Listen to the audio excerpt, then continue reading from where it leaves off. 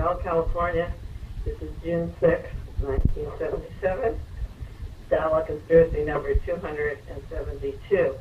The assassinations of John Kennedy and Robert Kennedy are in the news again this week. The headlines of the San Jose Mercury and our local paper have to do with members of the Board of Supervisors of Los Angeles interviewing Sirhan Sirhan in Soledad Prison here in California this past Thursday. And I'll speak at length about that interview that they had. And also the New York Times has a headline this morning, a large article, front page, 2 columns, and further inside. And it was in the San Francisco Chronicle, titled "The Assassination Probe is Stymied, the Sources Reveal." And it goes on to say that the House Select Committee on Assassinations, which is in Washington, D.C., it was formed this year and given $2 million to investigate the murders of John Kennedy and Reverend Martin Luther King. The suggestion is that they have come up with no new information for 8 months on the assassination of John Kennedy or Martin Luther King that is relevant, and that they discovered much of the so-called new information is in error.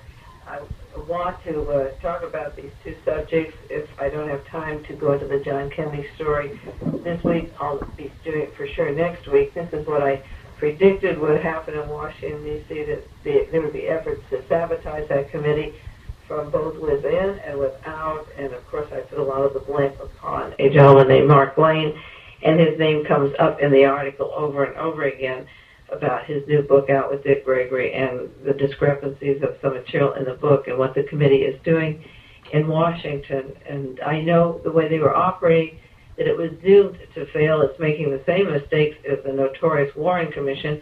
In fact, I wrote a 15-page paper, had mimeograph copies made out, called a position paper, that I sent to all the researchers that I respect around the country and to some that I don't respect, members of the commission back there investigating it now, the House Committee. And I listed all the reasons why a good investigation was needed and what you need to have a good investigation. And if you go down the list, everything that I suggested is not being done, but is being done in reverse. And of course, the New York Times is eating it up. They love this discrepancy between the researchers and to try to make the American people think there isn't any new evidence on the assassinations to investigate.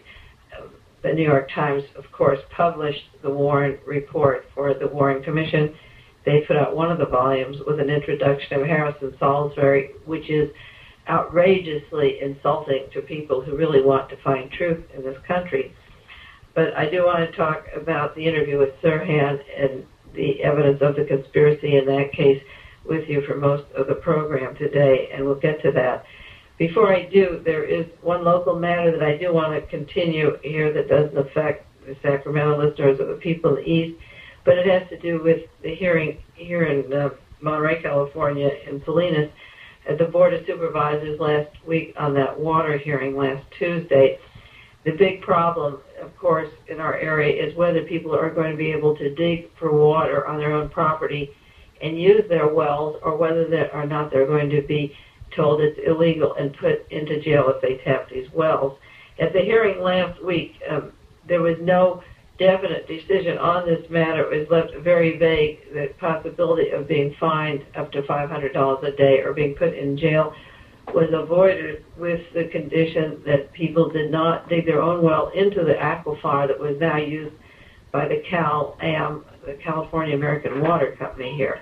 But the problem is that they didn't decide what their boundaries are, how deep they go or how wide they go, so a person might accidentally tap into that and then be working illegally.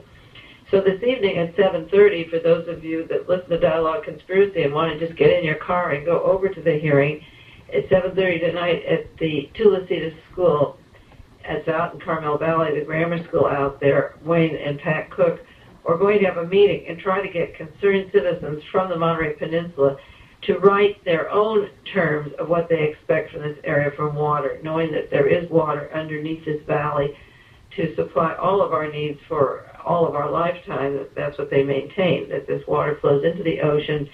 There is a deep river that is totally untapped and being wasted. If you want to go to that meeting and help the local area write their own recommendations for the Board of Supervisors, that's tonight, June the 6th at 7:30 at Tulasita School.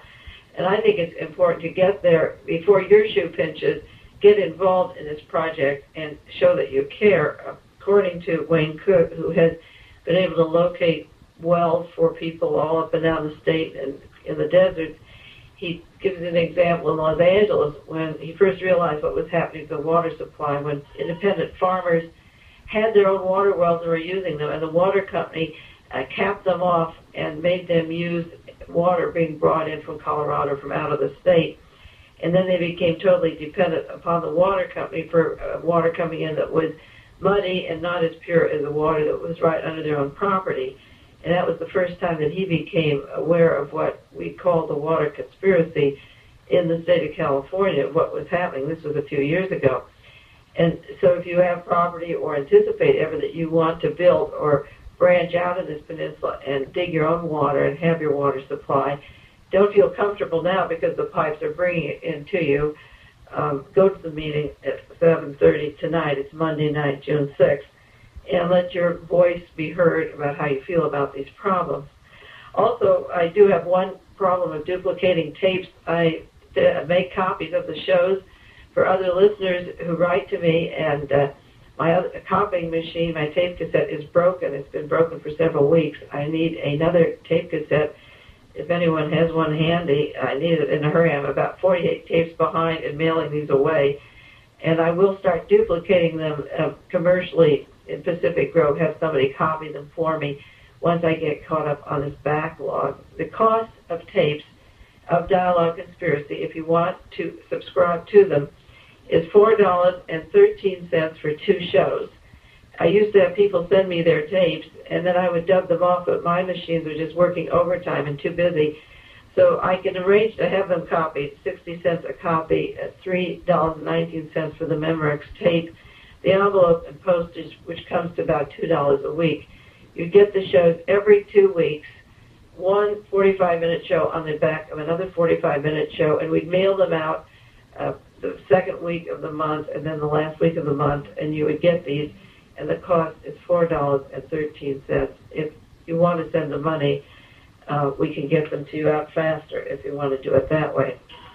Well, I do want to talk about the visit with Sirhan this week. As I said, the headlines on this situation were programmed murder probed in the RFK case, Sirhan memory still clouded, new RFK murder theory, was Sirhan programmed after the fashion of Manchurian candidate to assassinate Senator Robert Kennedy 9 years ago. Those were some of the headlines up here in our area. The Los Angeles Times had a large story by Bill Farr in quotes, still can't recall slaying, Sirhan tells Ward and Hahn. Those are 2 members of the California Board of Supervisors in Los Angeles. The 2 supervisors that went to see Sirhan are Baxter Ward and Kenneth Hahn. And June the 2nd, 1977, they went with Godfrey Isaacs, Sirhan's attorney, to talk about the assassination of Robert Kennedy. Both of these stories and the other articles that I have did not come over the Associated Press or United Press. There were some small stories on the East Coast on this, but nothing on the major wire services that this story should be receiving. And special writers are writing the story for the newspapers, but it isn't getting much coverage. One of the big problems here in this kind of headline is the assumption that Sirhan did the killing, that he assassinated Robert Kennedy when he was programmed. Now that assumption is false to begin with, because if the investigation were to move properly, probably the last person to interview would be Sirhan Sirhan, because he was heavily hypnotized and programmed. But the autopsy reports, the ballistic evidence, the witnesses inside the Ambassador Hotel, the direction of the bullets, and also the missing evidence that was totally destroyed, plus the massive perjury that took place in covering up this matter by the law enforcement people, would indicate that this was indeed a conspiracy and that it happened from the top levels down, from the Attorney General in the state to the District Attorney in Los Angeles to the Chief of Police of Los Angeles and the Los Angeles Police Department. And Sirhan Sirhan is only one little peg in this whole incident where he happened to be placed in the Ambassador Hotel, where he shot randomly into various people in the Ambassador, but no bullet from Sirhan Sirhan's gun went into the body of Robert Kennedy. Now, the story that Sirhan might be the victim of what they're referring to as a Manchurian Candidate, which is a hypnosis described in, it was a book, piece of fiction based on an incident during the Korean War, where a person was programmed to kill a political figure that where it got the title of the Manchurian Candidate. There's no evidence here in the news story to tell you how long this theory has been out among the various researchers and various people around the country who have been studying the case for a long time. The headline now is that it's new evidence because Sirhan can't remember, but the truth is that this story has been out for a long time, that he is unable to remember because he is hypnotized. There's a very fine psychologist living here on the Monterey Peninsula, Dr. Edward Simson-Kallas, who was at San Quentin at the time Sirhan arrived there.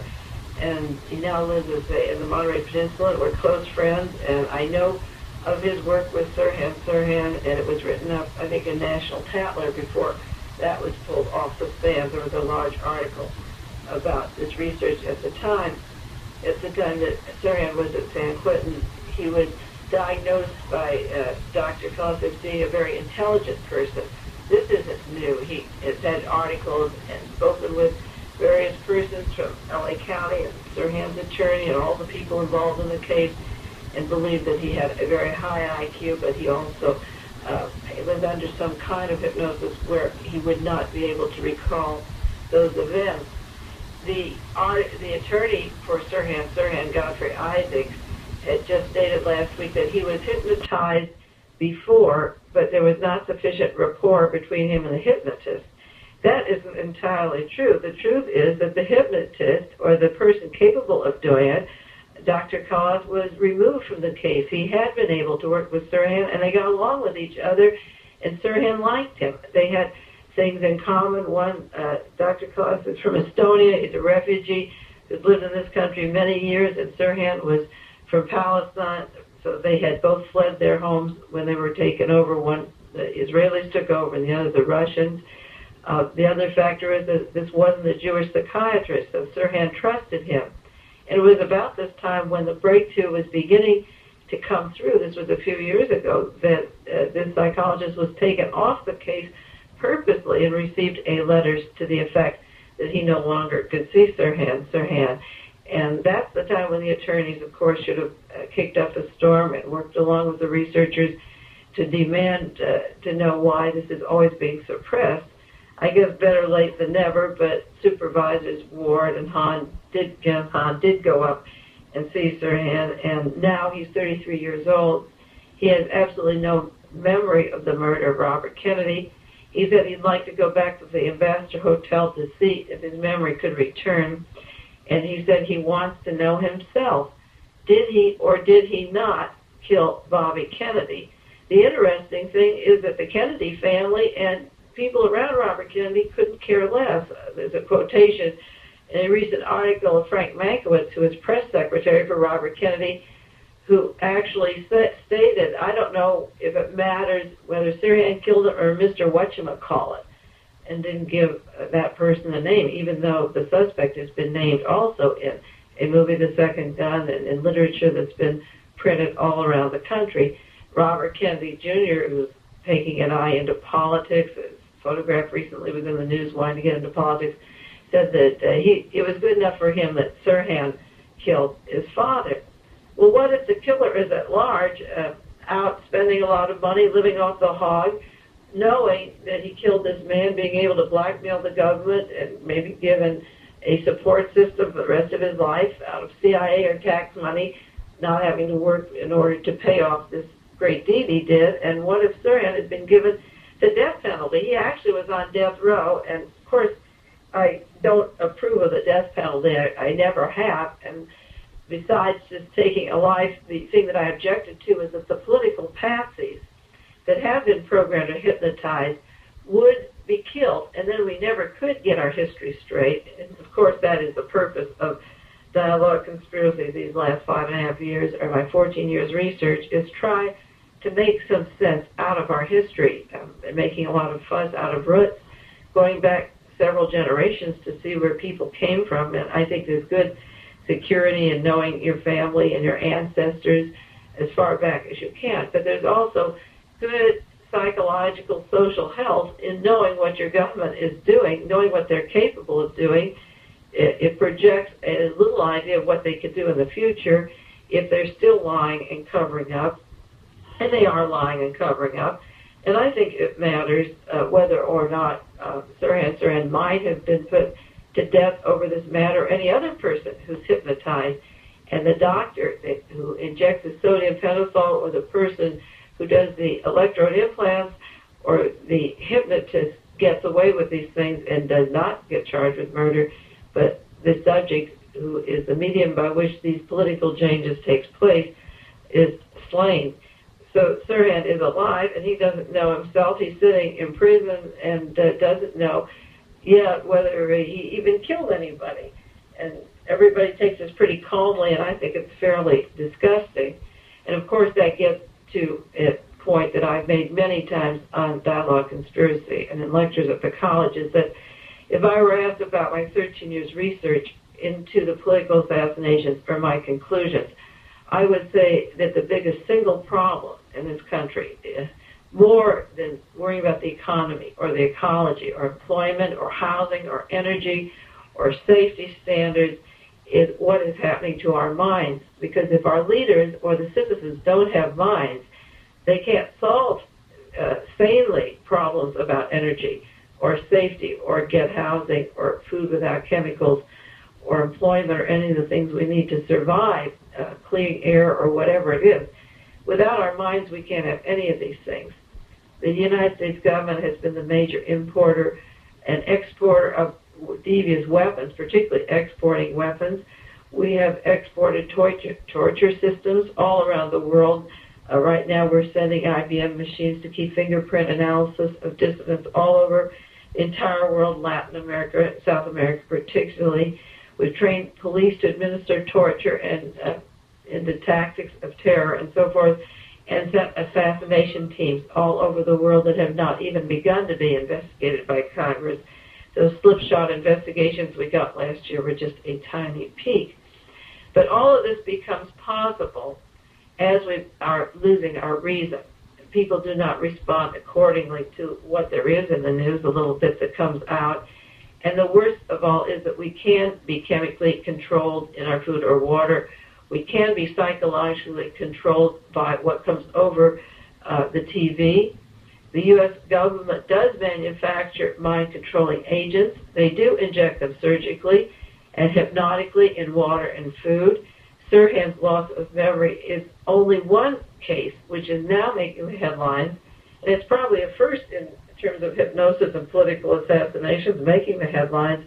But I promise you there are thousands of assassins doing small jobs of terror or violence, such as the killer in New York City now that's stalking these young girls with long brown hair, and massive pockets of violence, missing students, the University of Washington, at USC, and there's areas all around the country of people being killed, and we're not even sure that these killers know who they are or why they're going out or stalking or killing.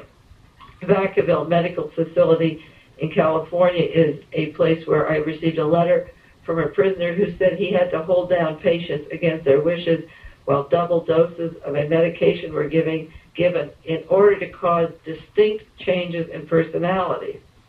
The United States has financed psychosurgical experiments in Boston with Dr. Mark and Dr. Irvin and Dr. Sweet, who moved out to UCLA to the school to study the causes of violence and study the brains of various minority people to see at what level they would respond given certain situations. I have a quotation in the Realist article I published, it was in 1974, 3 years ago, that about explains the use of our minds for politics, and maybe we should read it one more time on the air. I read it about once a year, and I think it bears hearing because of Sirhan's mind being completely erased on this important event. Dr. Jose Delgado, who is funded by NASA and Navy intelligence and health, education, and welfare. He works at Yale University, puts electrode implants into people's brains. This is done also at Vacaville and at a Toscadero Hospital in California. Dr. Delgado was the man who began these procedures and has been funded for years. And as early as 1974 in the congressional records, this is what Dr. Delgado from Yale University said: "We need a program of psychosurgery for the political control of our society. The purpose is physical control of the mind. Everyone who deviates from the given norm can be surgically mutilated.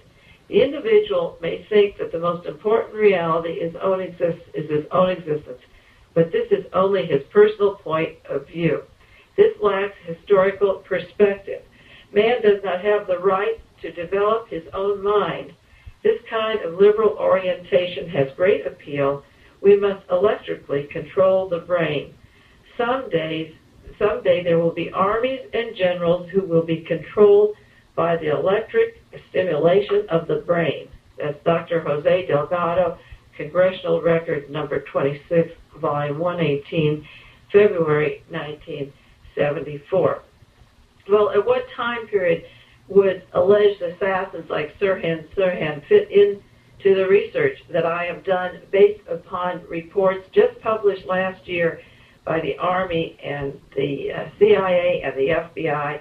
How could Sirhan fit into this where he is used unwittingly? He was brought over here in 1957 through the conduit of the Greek Orthodox Church. His mother, his sister, and brothers were flown to California. They were given a home in Pasadena, a small home, but they lived in this home in Pasadena.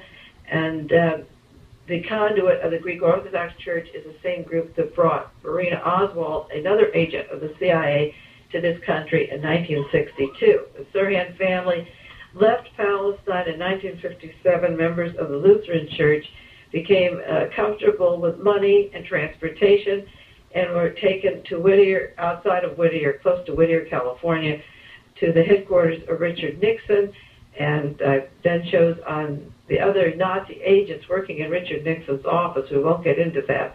1957, the Sirhan family is brought here. But at what stage was the government working on mind control in that time period? According to the Department of Army report on the use of chemical agent research, this came out of the Army Office of the Inspector General. It was released in March 76, just as last year. In 1950, the Army considered the use of LSD for interrogation purposes and also for the defense against enemy interrogation. In other words, they had many chemicals that they were using. It wasn't just plain LSD, but according to their report, there were about 26 different chemicals added to LSD. And the purpose was for people such as Sirhan Sirhan, who are, in quotes, captive.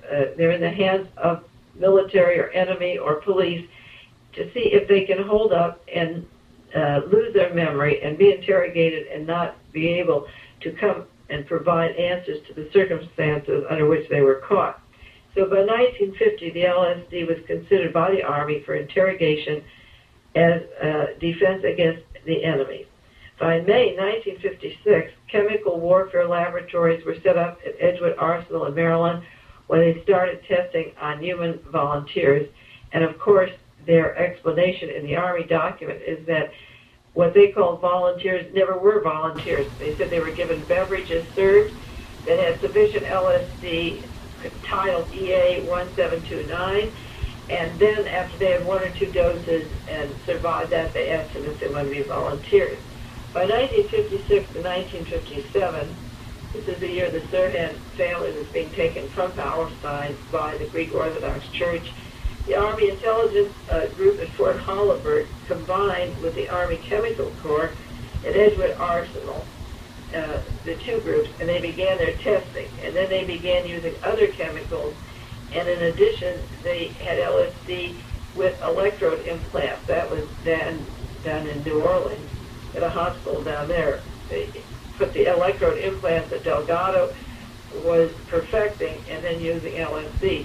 Sirhan Sirhan did have an accident at the racetrack. He used to work at the racetracks in California, and that was an interesting part of his life, which he totally can't remember. And of course, there's a story that he fell off the horse and had a head injury and had received a few $100s cash as a settlement for the head injury. So we don't know what doctor or what treatment he had at the time he had the head injury, and that also is open to investigation of who saw Sirhan Sirhan on a medical basis. But by 1956 to 57, they were perfecting these doses of what they called LSD. The normal was 160 micrograms. They were giving 1,500 microgram doses. By March 1958 was the height of the testing.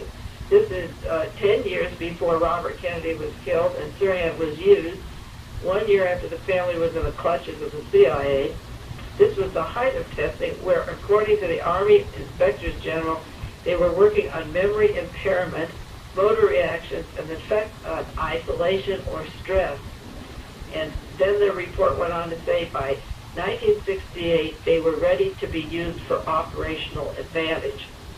That means that 10 years before Sirhan Sirhan is in the Ambassador Hotel and is to be shooting a gun wildly in the room and be told that he killed a man who was running for the office of President of the United States. 10 years before that happened was the height of the testing and the work on memory impairment. So you can believe that from March 58 to 68 that the Army Intelligence and Chemical Corps didn't sit back and stop saying, well, we have enough medication, because according to this report, they were continuing this up through 1971 at a cost of $26 million. By 1959, the LSD tests were, according to the Army, rewarding, and they recommended that they apply them now and utilize it in real situations on an experimental basis.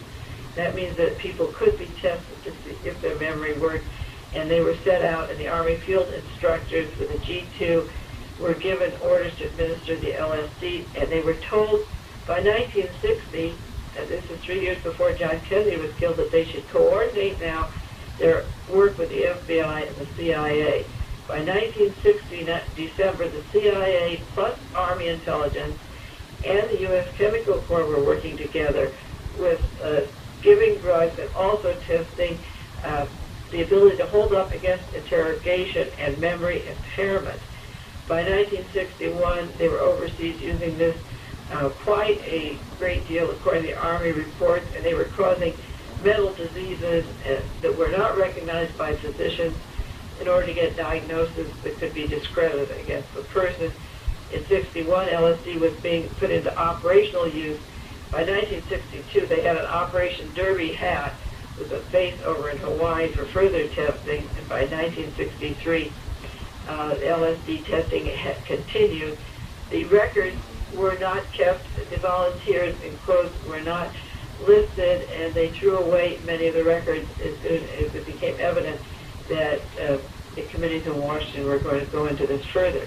Now, that was the Army testing chronologically, and simultaneously, Sirhan Sirhan, who could be victimized because he was part of the conduit of the Greek Orthodox Church, and considering the way they were brought over here, there was no record of them at the Jordanian embassy at the time of Sirhan's arrest, which caused me to believe that he was part of the Reinhard-Gehlen operation of Nazis that were brought from Eastern Europe and Middle East into the United States and all over the world. And this family was plunked into Pasadena, California. The CIA was testing at the same time the Army was testing. They began in 1947. The Army began in 1950. And the purpose in 1947 was for the CIA to begin altering human behavior. If you want the evidence on this or the testimony on this, write to the government publishing office in Washington, D.C., the government printing office, and ask for Book 1 of the Senate Committee to Study Governmental Operations. Published April 26, 1976. I'm reading directly some quotations from that book. The title is Foreign and Military Intelligence. And the section I'm choosing to read is on the CIA testing of drugs and chemicals for altering human behavior with a wide variety of methods. That's their title. So in 47, when the Nazis were brought into this country from Germany in Project Paperclip to various hospitals, institutions, and into aerospace, the CIA began the project of altering human behavior, according to this report. By 1947 to 1953, they had a specific testing program called Operation Chatter. Now that was for the purpose of interrogation. So the Chemical Warfare Laboratory at Edgewood Arsenal and Fort Holabird were combined for seeing if people could have a memory erased and under interrogation not be able to recall events. But the CIA simultaneously had their little operations going, and one was called Operation Chatter for specific purposes of interrogation, and this could explain why Sirhan can remember nothing that happened at all. These experiments went on from 1947 to 1953. Then from 1953 to 1957, the CIA had their notorious Operation Bluebird Artichoke. Now, artichokes are grown up here in Watsonville, California, and are a vegetable known to be associated with California, and so many murders took place up and down this state where memories were erased, that it's interesting that they gave it this title, artichoke, because I think it applies specifically to this area.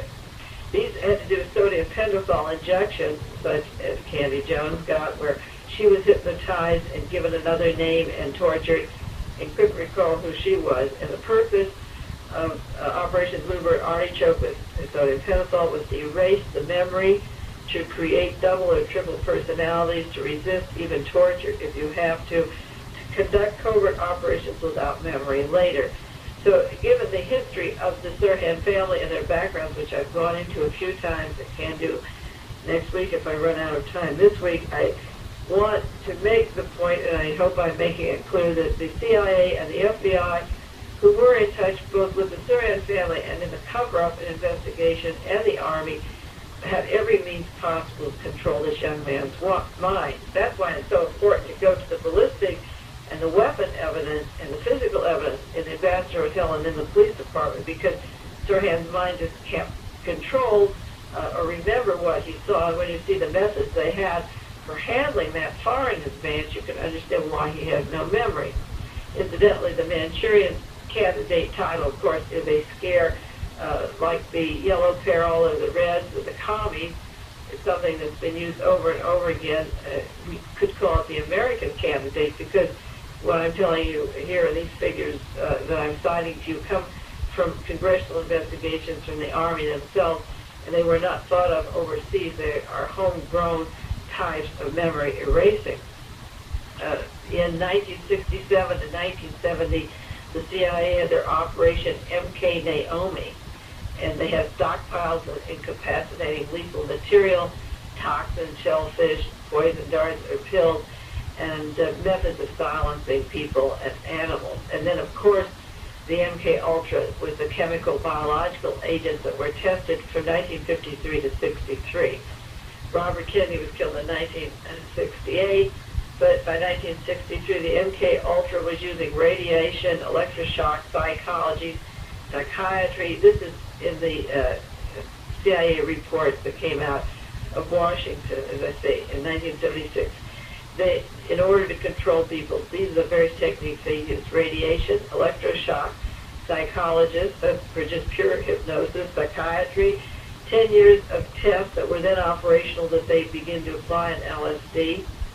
And they tested all levels of society, from Vacaville prisoners to Army hospitals to the National Institute of Mental Health, before they could get to a human being such as Sirhan. Sirhan is a student at a junior college in Pasadena. They had perfected this pretty well.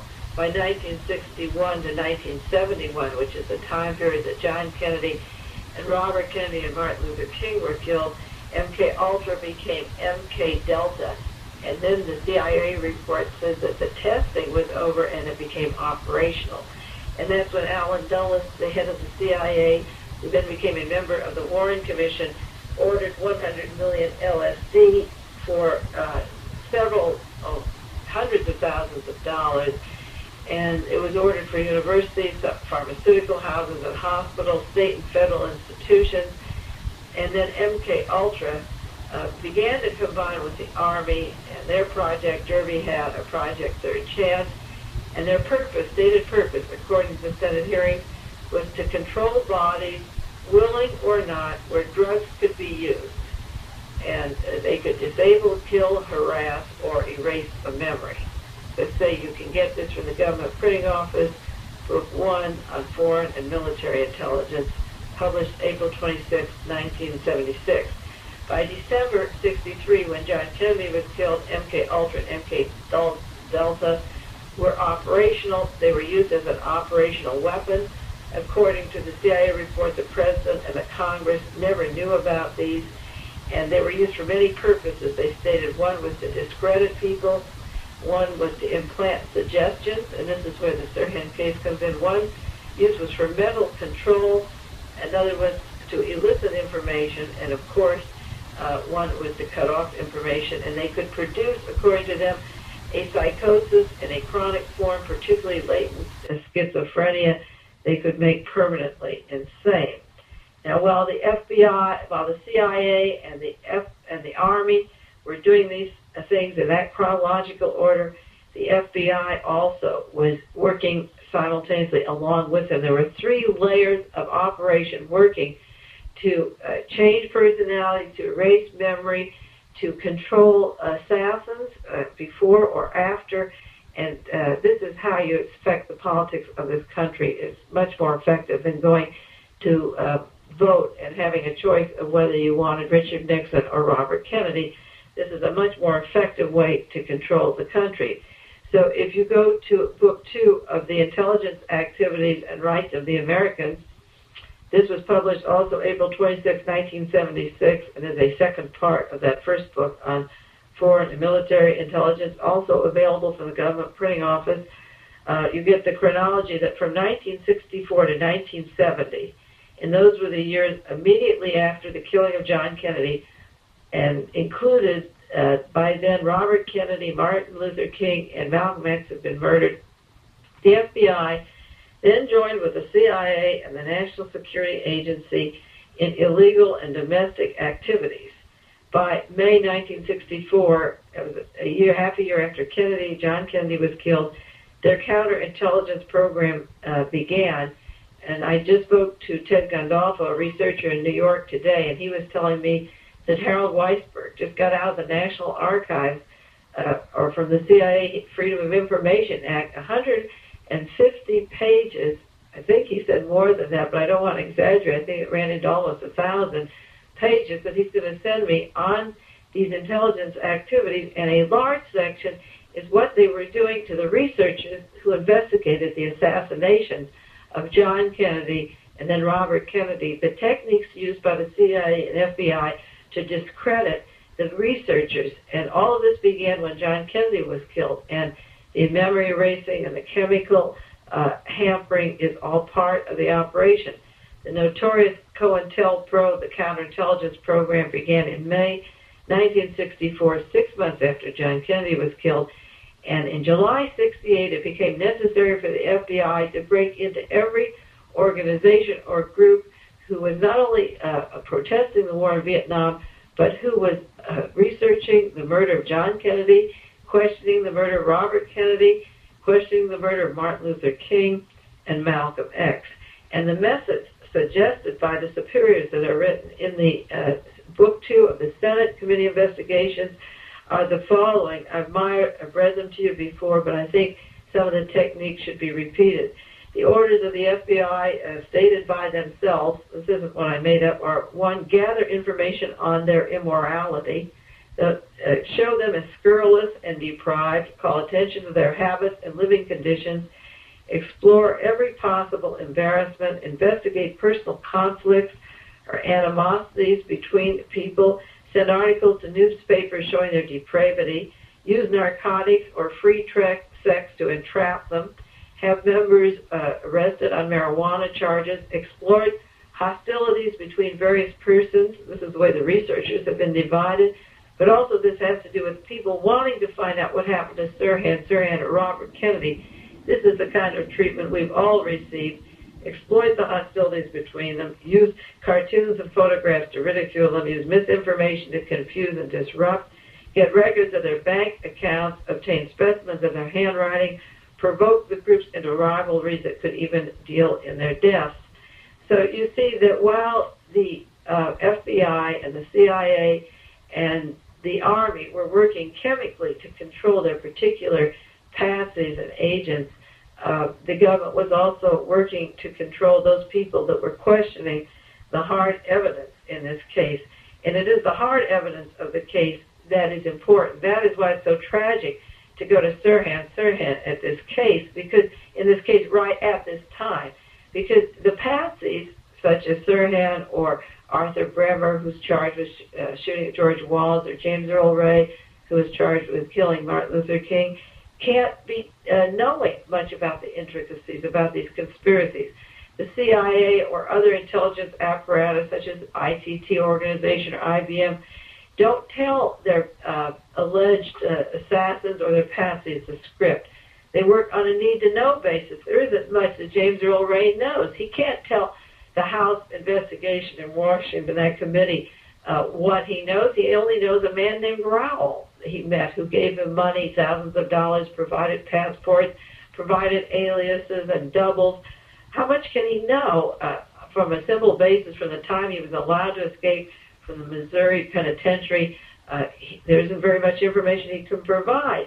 But there are ways of getting the information, and next week, because we run out of time, I always have more material than I can do in 45 minutes, I'll go into some of the things that should be going on in Los Angeles to break the story of the Robert Kennedy assassination, and I feel very sorry that Sirhan's going to be put under pressure because there's other techniques, but it's understandable why his memory is gone, and next week on Dialogue Conspiracy we'll go into some of those.